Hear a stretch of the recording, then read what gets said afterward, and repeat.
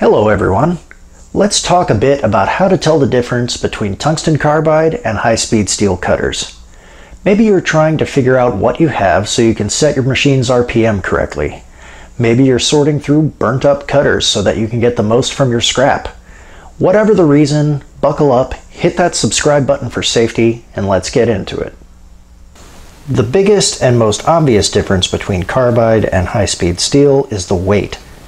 Carbide tips the scales at roughly double the weight of high-speed steel, so it's very apparent when you're holding a carbide cutter. They just have a lot more heft to them. In fact, this carbide cutter still weighs significantly more than this high-speed steel cutter.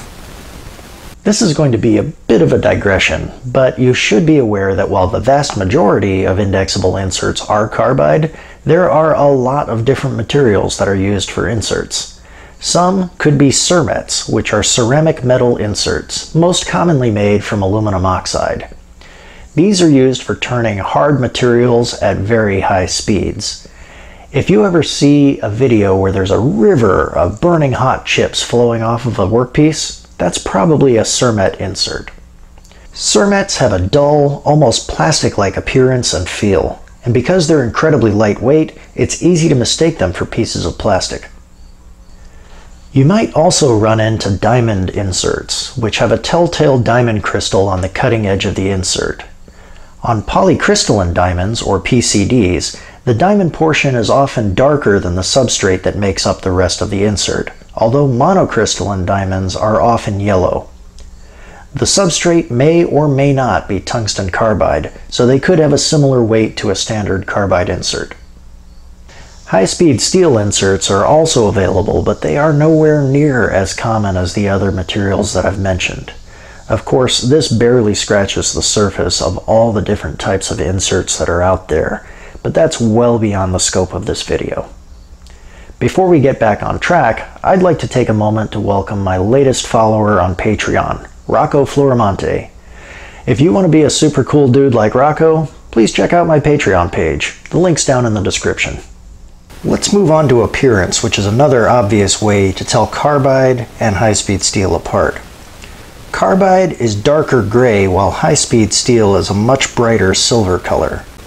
The shanks of carbide tools are also usually very polished as well, while high-speed steel tends to be more of a matte ground finish. The way they fail is also apparent due to how brittle carbide is. Broken carbide tends to show chips on the edges or have large chunks missing, while high-speed steel dulls and will usually show burn marks from friction. Coatings like titanium nitride or titanium aluminum nitride are not a good indicator, since any type of tool can be coated. Even on coated cutters though, the shanks are generally left bare, so you can still tell the difference between them. You can also check your cutters with a magnet.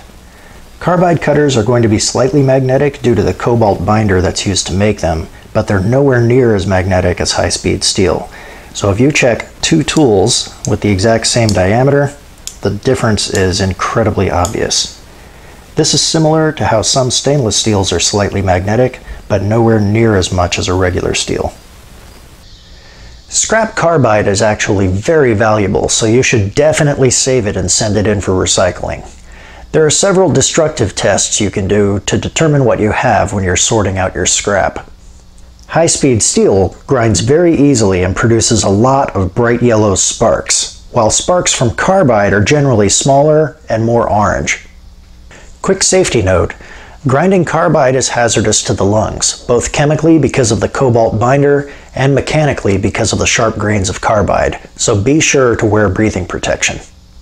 If you don't want to grind excessively on the tool, use a small sharpening stone on the shank. An aluminum oxide stone will easily scratch high-speed steel, but it won't make much of a mark on carbide at all. I also have a video covering the basics of end mills, which is a logical companion to this one. I've put a link to that one on the left side of the screen. On the right, I have a link to my most recent video. If you have any questions or topics you'd like me to cover in a future video, leave those down in the comments below. And while you're down there, hit that like and subscribe button if you haven't already. Thank you very much for watching. I'll see you next time.